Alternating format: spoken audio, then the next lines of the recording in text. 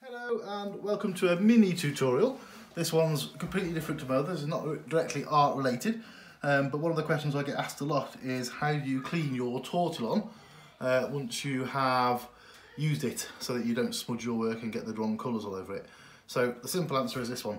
As you can see, I've got a little bit of sandpaper here. It's not particularly coarse grain, and coarse would probably be a little bit better. You can see I've done a bit of it already on another one. So all you do, very simply, rub your tortillon across the sandpaper and keep going until you'll start to see the white of the paper come through, and there you are, much cleaner. There we are, much more simple to use. You've still got that little point on the end and it's ready to go with the next one. Same with the other side. Rub it on. You can change the angle if you want to get a finer point. Keep rubbing and turning it as you do it, and then you get two clean ends. They're a little grey, but then they do get a little bit grey, but they're not making any marks. If I rub it on my paper here, you know, no real damage there. You might want to get a little bit of paper just to rub it off on, but there we are, a fairly clean tortillon. And you can do that with all of them. There's one I've cleaned earlier on, a much thicker one. Still need to do a bit more on that one. Get all the muck off, get it cleaned.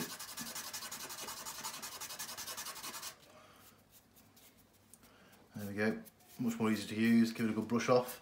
I did wipe it on my clothes because I'm a tramp like that. These are the De La Reine ones, I believe, so the Derwent ones, so they're fairly easy to sort out. Recently I've discovered a new type, very cheap. They come in packs of about 10, and these are from Hobbycraft. Again, they're £1 a packet, so they're cheap, but there's more in there.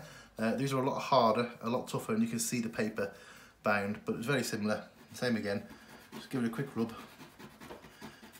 get the colour off the end, done, nice and clean. Another one there with a little bit of black on that we don't want. These ones are great for the real fine detail.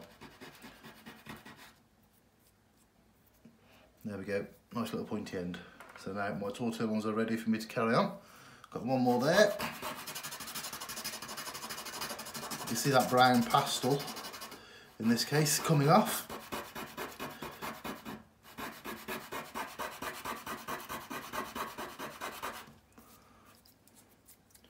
Quite a bit to do on this one. Shake it off onto the floor, so I get told off later by the wife. And a good scrape. There we are. Once it's dusted off there, nice clean end. Again, that end there. Get rid of the pastel first. Keep blending it down, and there we go. Another tortillon ready to use. Hope that's helped. It's certainly the way I do it, and I find it much simpler than trying to do it in a pencil sharpener. And now I've got a load of tortillons, don't need to go and buy them more until they've worn all the way down. Thank you for watching. I hope you enjoyed this very mini tutorial.